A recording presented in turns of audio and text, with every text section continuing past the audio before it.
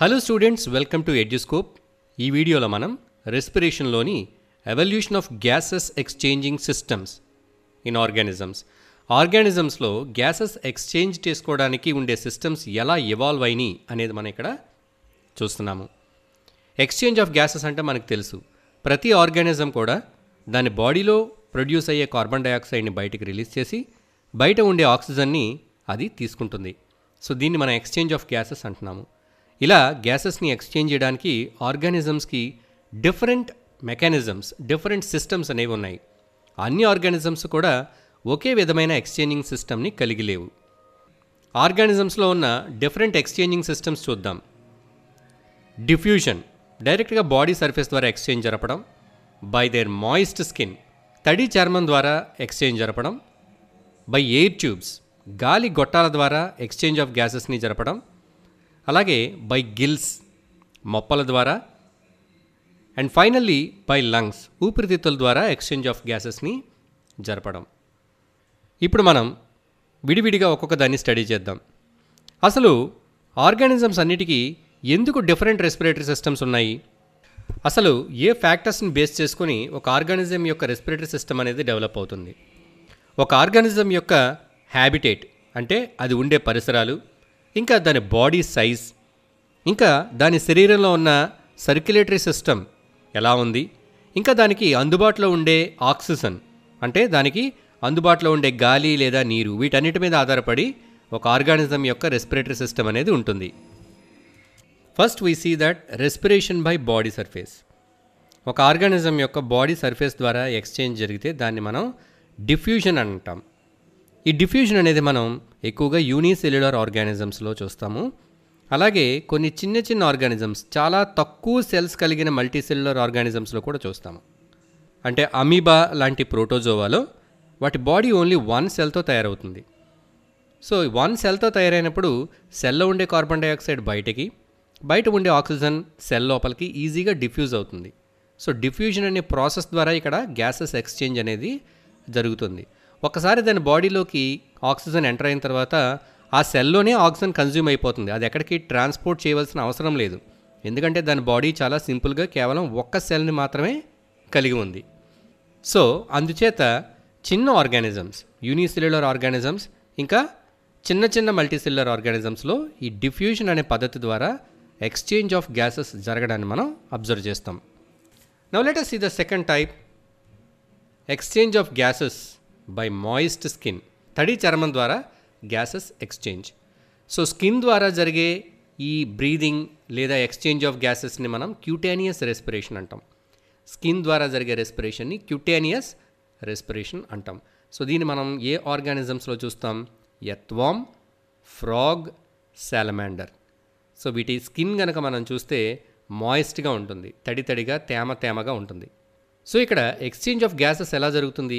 ఈ ఆర్గానిజమ్స్ యొక్క స్కిన్ అనేది మాయిస్ట్గా ఉంటుందని మనం తెలుసుకున్నాం, అంటే తడిగా ఉంటుంది. ఇప్పుడు గాలిలో ఉండేటటువంటి ఆక్సిజన్ వీటి చర్మం మీద ఉండే తేమలో, అంటే వీటి చర్మం మీద ఉండే వాటర్లో డిజాల్వ్ అవుతుంది. ఇలా డిజాల్వ్ అయిన ఆక్సిజన్ని వాటి స్కిన్లో ఉండే బ్లడ్ వెజల్స్ అబ్జార్బ్ చేసుకుంటాయి. సో ఈ విధంగా మాయిస్ట్ స్కిన్ ద్వారా రెస్పిరేషన్ అనేది జరుగుతుంది. The next type, respiration by air pipes. గాలి గొట్టాల ద్వారా శ్వాసక్రియ లేదా గాలి గొట్టాల ద్వారా ఎక్స్చేంజ్ ఆఫ్ గ్యాసెస్ ఎక్స్చేంజ్ జరగడం. దీన్ని మనం ట్రాకియల్ రెస్పిరేషన్ అంటాం. ట్రాకియా అంటే గాలి గొట్టాలు, ట్రాకియల్ రెస్పిరేషన్. ఈ ట్రాకియల్ రెస్పిరేషన్ ఏ ఆర్గానిజమ్స్లో మనం చూస్తాము? ఇన్సెక్ట్స్, బొద్దింకలు, చీమలు మొదలైన కీటకాల యొక్క బాడీస్లో మనం ఈ ట్రాకియల్ రెస్పిరేషన్ని చూస్తాం. సో వాటి బాడీలో నెట్వర్క్ ఆఫ్ ట్యూబ్స్ ఉంటాయి, నెట్వర్క్ ఆఫ్ పైప్స్ ఉంటాయి. ఈ ట్రాకియా, ఈ గొట్టాలన్నీ కూడా ఒక నెట్వర్క్ లాగా వాటి బాడీ అంతా స్ప్రెడ్ అయ్యి ప్రతి టిష్యూలోకి కూడా ఈ ట్రాకియా అనేవి ఉంటాయి. సో గాలి అనేది గొట్టాల ద్వారా డైరెక్ట్గా టిష్యూస్కి రీచ్ అయ్యి అక్కడ డిఫ్యూజన్ ద్వారా ఎక్స్చేంజ్ జరుగుతుంది. సో ఎందుకని ఈ ఇన్సెక్ట్స్లో ఇలాంటి పైప్స్ ఉన్నాయి? Because they have poor blood circulation. వాటి బ్లడ్ సర్క్యులేటరీ సిస్టము అంత బాగా డెవలప్ అవ్వలేదు కాబట్టి వాటికి ఎయిర్ పైప్స్ అనేవి ఉన్నాయి. కాక్రోచ్ కనుక చూస్తే దాని బాడీలో ఎయిర్ పైప్స్ ఉంటాయి. ఈ ఎయిర్ పైప్స్ అన్నీ వాటి బాడీకి ఉండే సైడ్ ఎడ్జెస్ దగ్గర బయటకు ఓపెన్ అవుతాయి, చిన్న చిన్న ఓపెనింగ్స్ ద్వారా. సో కాక్రోచ్ బాడీలో ఉండే ఎయిర్ పైప్స్ బయటకు ఓపెన్ అయ్యే ఓపెనింగ్స్ని మనం స్పైరకిల్స్ అంటాం. So this is about the tracheal respiration. Now let us see the next one, respiration by gills. Gills ద్వారా గ్యాసెస్ ఎక్స్చేంజ్ అవ్వటం. సో గిల్స్ ద్వారా జరిగే రెస్పిరేషన్ని మనం బ్రాంకియల్ రెస్పిరేషన్ అంటాం. బ్రాంకియల్. సో గిల్స్ అనేవి ఏ యానిమల్స్కి ఉంటాయో మీకు తెలుసు కదా, ఫిషెస్లో ఉంటాయి. సో ఈ గిల్స్ ఎక్కడి నుంచి ఆక్సిజన్ని అబ్జార్బ్ చేసుకోవాలి? వాటర్ నుంచి. వాటర్లో ఉండే ఆక్సిజన్ని ఈ గిల్స్ అనేవి అబ్జార్బ్ చేసుకోవాలి. ఈ గిల్స్ అనేవి చాలా ఎక్కువ మొత్తంలో బ్లడ్ వెజల్స్తో నిండి ఉంటాయి. Gills are richly supplied with blood vessels.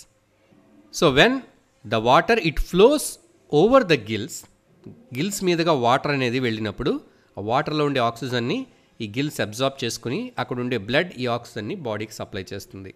So this is about bronchial respiration. Now let us see the next type, respiration by lungs, exchange of gases by lungs. ఊపిరితిత్తుల ద్వారా గ్యాసెస్ ఎక్స్చేంజ్ జరపడం, దీన్నే మనం pulmonary respiration అంటాం. ఊపిరితిత్తుల ద్వారా జరిపే శ్వాసక్రియని pulmonary respiration అంటాం. సో పల్మోనరీ రెస్పిరేషన్లో ఏముంటాయి? లంగ్స్ ఉంటాయి. ఈ లంగ్స్లో మనకు తెలుసు the structural and functional unit of lung. ప్రతి ఊపిరితిత్తులోనూ కూడా చిట్ట చివరగా చిన్న చిన్న బుడగల్లాంటి, ద్రాక్ష గుత్తుల్లాంటి ఆకృతులు, షేప్స్ ఉంటాయి. వీటిని ఏమంటాం మనం? ఆల్వియోలై అంటాం.